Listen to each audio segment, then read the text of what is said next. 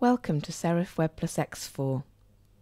While WebPlus provides a wide range of design templates that you can use as starting points for your own sites, there may be times when you want to create a site from scratch. In this tutorial, I'm going to create a site for a scuba diving club. Let's get started. From the Startup wizard, I choose Start New Site. My site opens with a blank home page open in the workspace. I want to add more pages, but before I do this, I'm going to change my page size. I can do this in the Site Manager. First, I'll change my master page size, because all my site pages are going to be based on this master page. And now I'll make the same change in the Page Properties section. I want all pages that I add to my site to adopt these page dimensions, so to do this, I need to change the default page size. This is set in the Site Properties dialog, which is accessed from the File menu.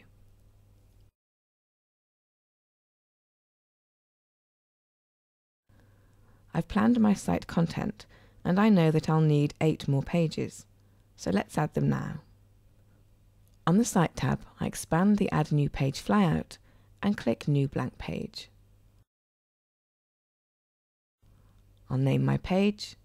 This is the text that will display on my navigation bar. I'll repeat these steps to add my other pages. Great, I've added my site pages. Now I'm going to create a colour scheme for my site. Let's open the Colour Scheme Designer. The Colour Schemes tab displays all of the pre-designed schemes provided in WebPlus. By default, when you create a new site, the Atlantis scheme is applied. You can see that this scheme is highlighted. I'm going to use this scheme as the basis for a new custom scheme. I'm happy with colours 1 to 4, but I want to change scheme colour 5 from pale blue to white. To do this, I click this arrow here, and then select my new colour from the displayed palette. I'll use the same method to change all the hyperlink text colours to orange. Finally, I'd like the background of my site pages to be dark blue in colour rather than white. I can't see the exact colour I want in the palette, so I click More Colours, click in the blue area of the spectrum, and then click in the large square to set my custom colour. Now I'll save my custom palette and click OK to apply it. And my page has adopted the new background colour. I'll now add a picture, a nameplate, and a navigation bar to the top of my page. I'm going to add these to the master page so that they will display on all pages of my site. To start, I'll insert an empty picture frame.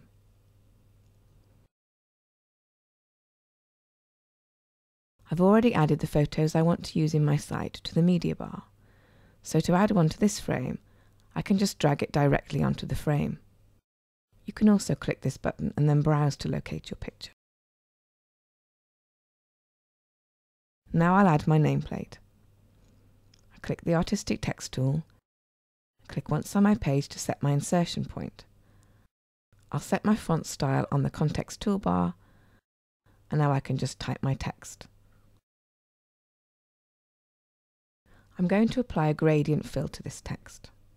So I click the Fill tool and drag across the text to define my fill path. On the context toolbar, I can change the colour of the gradient by selecting scheme colours from the Fill Start and Fill End drop-down palettes. I'll complete my nameplate with an item from the WebPlus gallery.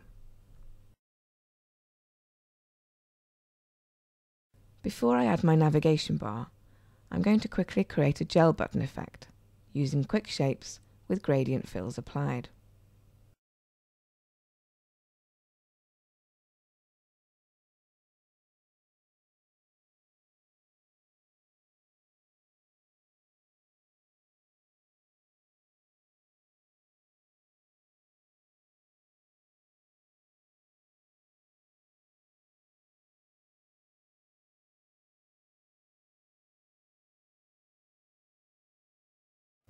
I'll place my navigation bar on top of this shape. Just click Insert Navigation Bar, Select your preferred navigation bar type from the drop-down list. Choose the navigation bar you want to use and click Select. The top-level navigation type is selected by default, and this is exactly what I want, so I don't need to change this.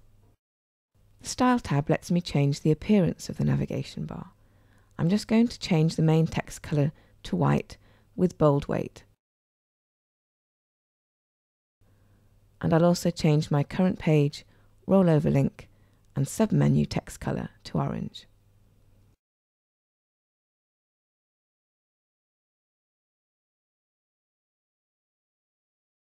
All my master page elements are in place. Let's return to the home page now. Next, we'll add a photo and a text frame. As before, I'm going to place my photo inside a picture frame. And I'll use the artistic text tool to add a caption.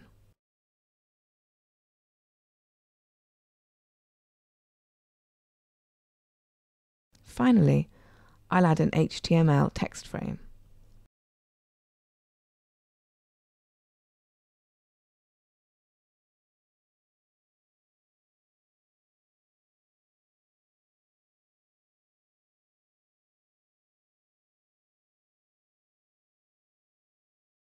I'll just fill the frame with placeholder text for now. Let's preview our site in a web browser. Additional pages of my site include a photo gallery, a blog, and an e-commerce shop. You can find step-by-step instructions for adding this functionality in the PDF tutorials available from the Learning Zone.